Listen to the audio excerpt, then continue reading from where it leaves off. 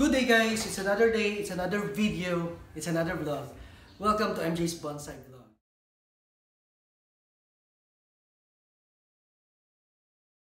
Okay, sa video na to, ang pag-uusapan natin is ano ba yung meron, no? Ano ba yung consideration na pwede nating gamitin para matawag natin na ang isang bonsai material is a good quality bonsai material. So, I hope manood kayo. I hope mag-subscribe kayo at I hope samahan niyo ako sa bonsai journey ko. Okay. Hindi ko alam kung narinig niyo na ito pero may sinasabi sa bonsai world, no, na super material, super material. Okay? So, ano ba yung meron ang tinatawag na super material, no? And ano bang meron siya, no? Yun yung i-discuss natin ngayon, no? Kasi may mga bagay-bagay na meron ang isang material para ma-consider siya as super material, no? Pero in reality guys, sabihin ko lang sa inyo, no, wag na lang natin siyang tawaging super material. Sabihin na natin good material, no? Kasi a material is always a material, no? Unless tatrabahuin mo, hindi yan magiging bonsai. So kahit gaano ka-super ng material mo, material pa rin siya, no? Pero pag-uusapan natin sa video na to kung paano, ano bang meron sa isang super or good material, no?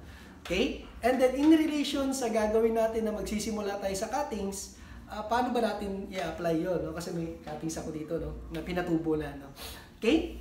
So please watch, please continue watching, no? Okay? So ang example natin is this, no? This material, hinukay ko kanina, no, is abgaw dagat. Okay? Abgaw dagat. It's a premna, no? Hindi siya yung abgaw Taiwan, no? This is abgaw dagat, no? But this was planted from cuttings, no?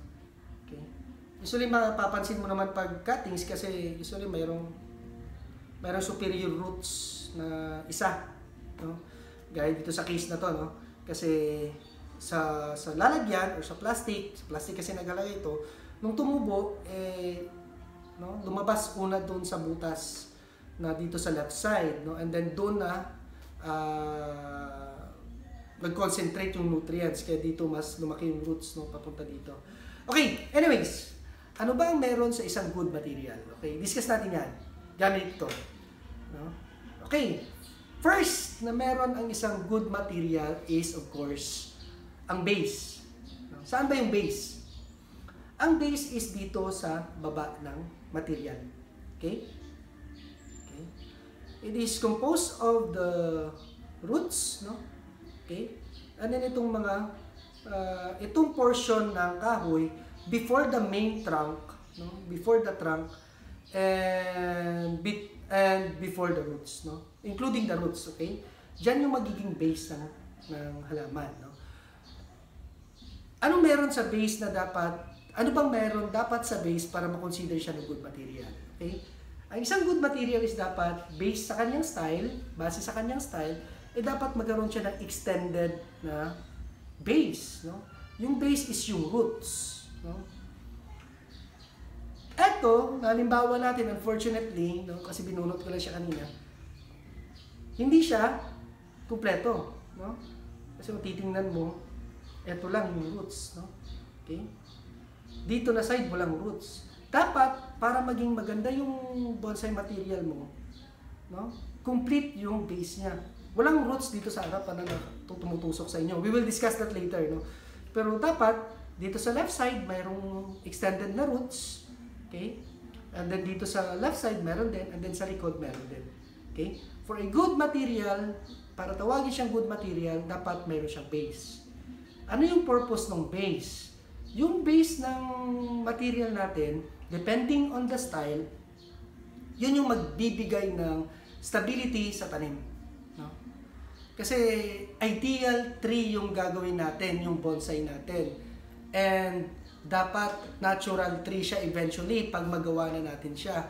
And part ng pagiging natural niya is yung old age niya, no? Na talagang yung ideal tree kasi na gusto natin gawin yung matandang kahoy, ano?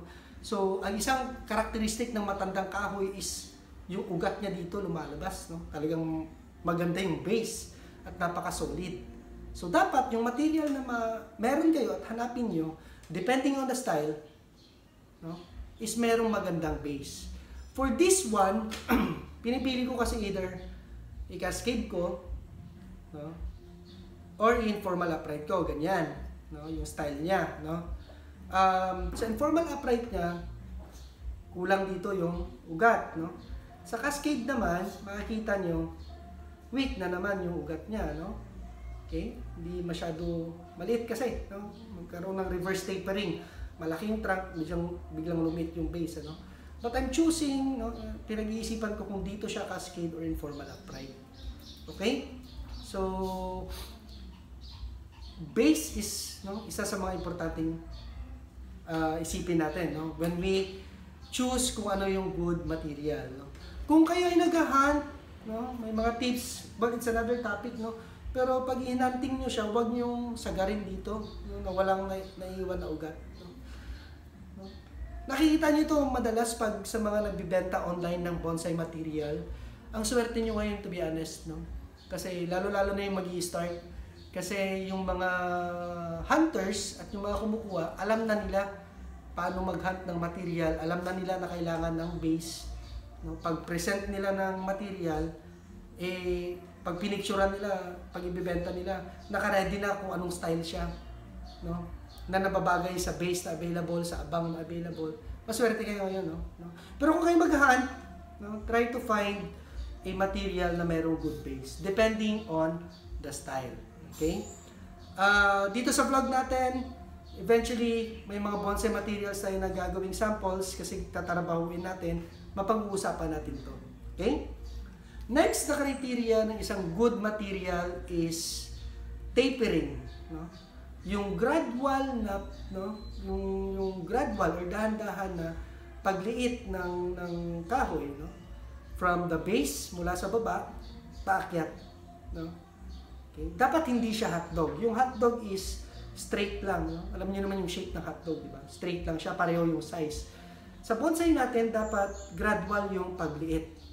Mula sa ugat, and then sa main trunk niya, dahan-dahan lumiliit yung puno. No? So, yun yung tinatawag na tapering. Dapat tapered yung ating material. Now, ito, tingnan nyo, hindi siya tapered. No?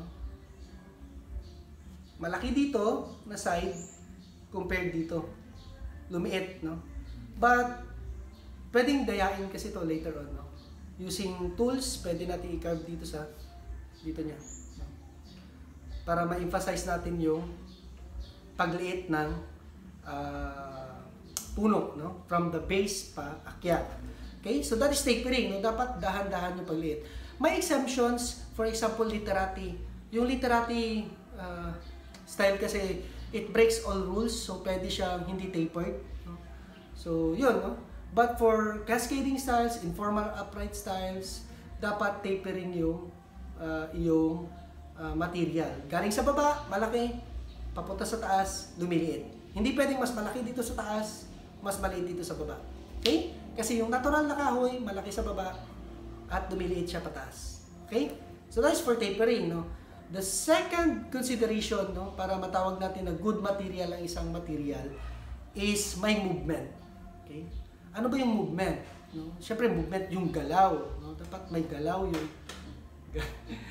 Bini-bini na ninanais ko. Okay. Ayaw ko rin sumayaw. Okay? Pero dapat may movement siya. No? The basic movement sa bonsai is the letter S. No? Ganyan. May kurba siya na S. No? Okay?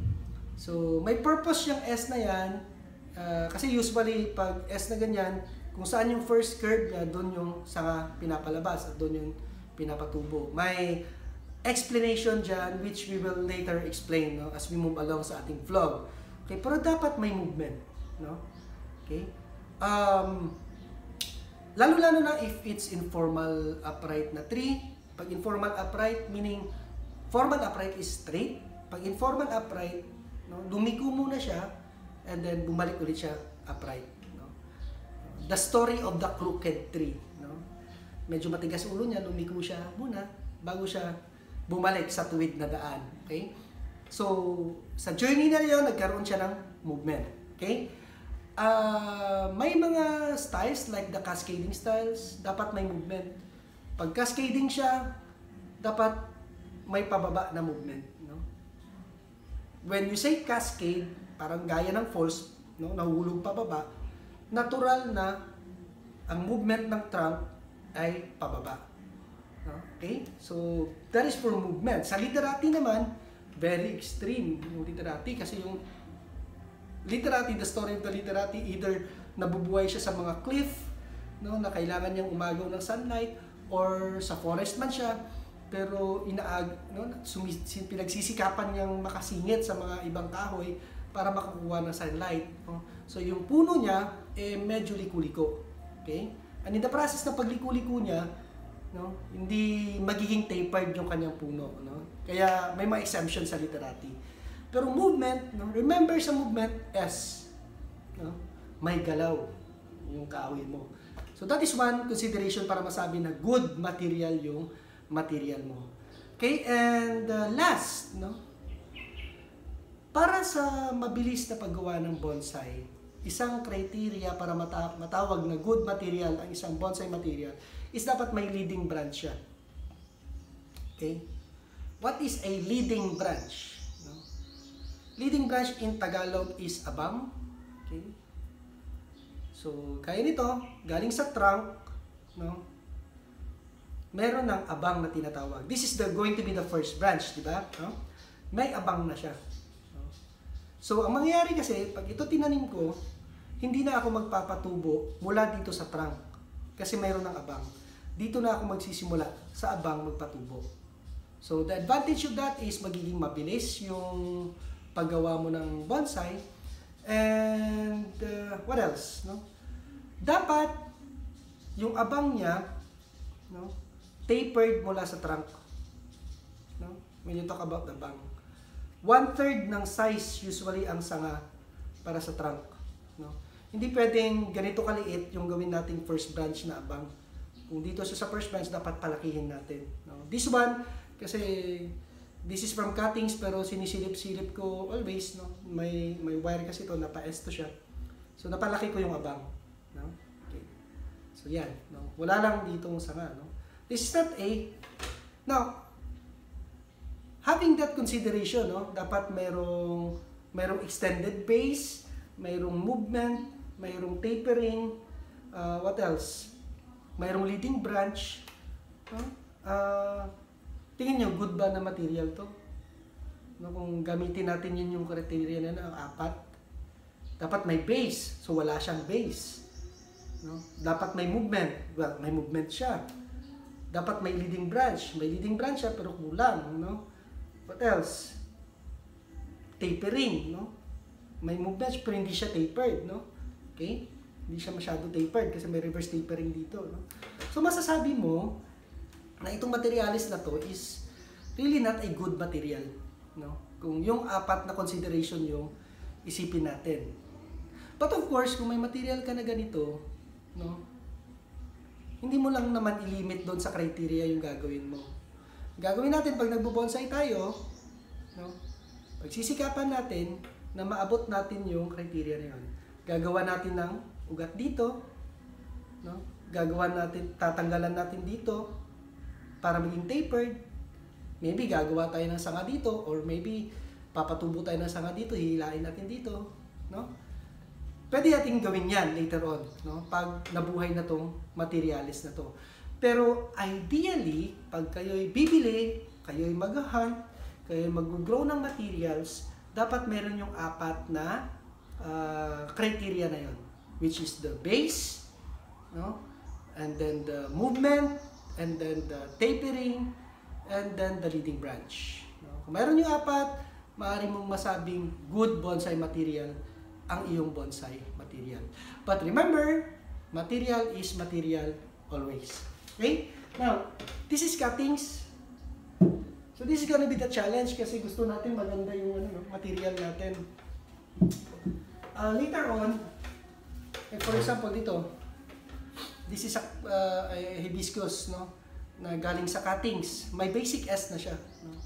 Dito sa magiging journey natin at dito sa vlog natin, mapapakita natin, no, kung paano tayo gumagawa ng mga movement at paano tayo gumagawa ng material sa bonsai galing sa cuttings. No? So yan, no? Pwede mo kasing gawin gamit lang yung cuttings. Marami nang gumawa, hindi lang ako. No? Marami pang mas nauna sa akin. And no, I think because may mga examples na tayo na kaya nilang gawin from cuttings, yun yung gagawin natin. No? Try natin i-emulate kung ano yung magandang nagawa nila. Okay? So, that's it for considerations para sa good materials. No? So, later on, maybe by the end of June, by the start of first week of July, magsisimula na yung journey natin sa pag-aayos ng garden. And then, may mga materials ako from cuttings na gagamitin sa bonsai, then mapi-feature natin. So, I hope hanggang doon, kasama ko pa rin kayo. Magiging matagal kasi ito guys, no? I think, aabot ng 2 years to, no? So, kung kayo pagbuhan, sabayan niyo, siguro kung gusto lang ninyo, no? Sabayan niyo ako kasi magsisimula ako sa cuttings, no? May konting daya lang akong gagawin kasi nakapagtanim na ako ng cuttings. But technically, magsisimula ako sa cuttings. May mga yamadori tayong gagamitin, no? Once in a while para i-feature kasi kung cuttings matagal kasi, no? And then i-discuss natin. Pero mostly, we will work on cuttings. Okay? So, yun lang for this video. Salamat sa panonood. Kung nanonood pa kayo ngayon, shout out sa baba, comment kung nanonood pa kayo. Sabihin nyo, I love Shopee, no? Kung nanonood pa kayo ngayon, sabihin nyo, I love Shopee. Okay? Para ma-recognize ko naman kayo at magpasalamat ako sa inyo. Okay? So, remember guys, maliit man malaki yung ginagawa nyo sa bonsai. Enjoy your bonsai journey, one bonsai at a time. Salamat.